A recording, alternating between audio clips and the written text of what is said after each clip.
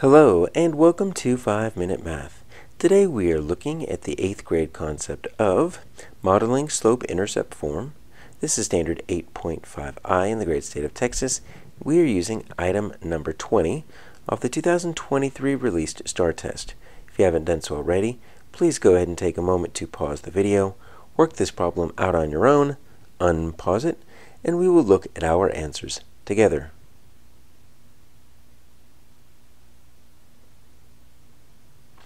So we have 2 points, and that's all we have. And we're looking for an equation. We could graph it if we really wanted to. It might not help us with the equation, but we could at least graph it. Let's change our grid size to small. All right, and so we're going to try to put -2. You notice the x values are scale factor of 1, but then they go by tens on the y's.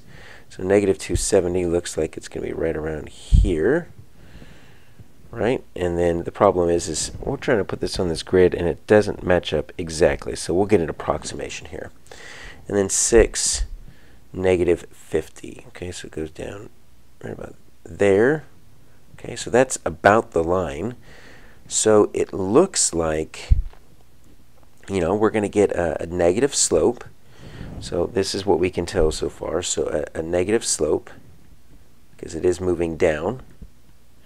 And it looks like my y is going to be about 40.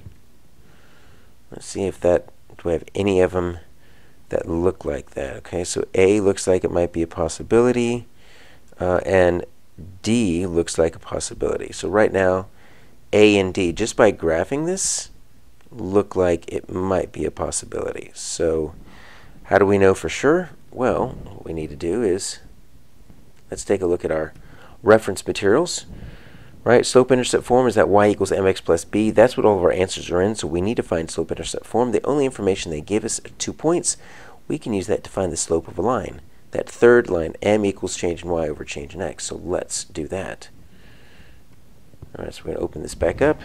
And what do we know? Well, the m equals the change in y over the change in x.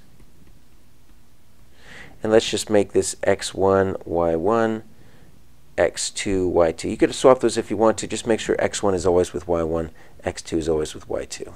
So y2 is -50 minus 70. And then I've got the 6 minus -2. Okay, so that's going to be -120. Okay, so that's going to end up being a +8. Okay, so m is going to equal -15. All right, and that does kind of line up with what we have down on D. So D is looking pretty good right now.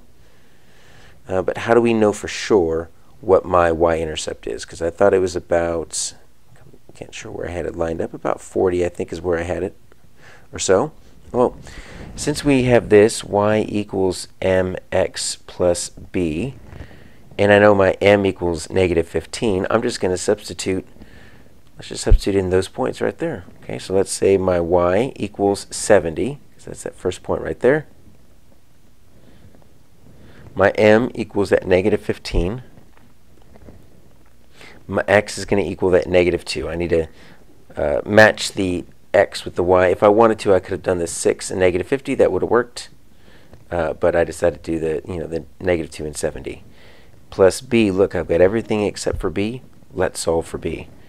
So 70 equals, I've got the -15, and I've got the -2, so that's going to end up being a +30 plus b. Right, so I just subtract 30 from both sides. And that's going to cancel that out, and I'm going to get 40. All right, so I was correct.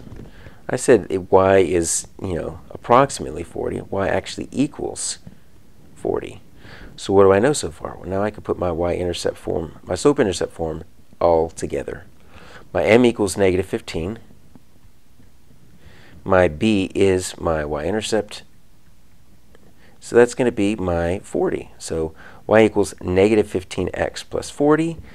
Even based on plotting those 2 points, that gives us a pretty good approximation. We thought it was either A or D based on the y-intercept, and it is D. And that is my answer.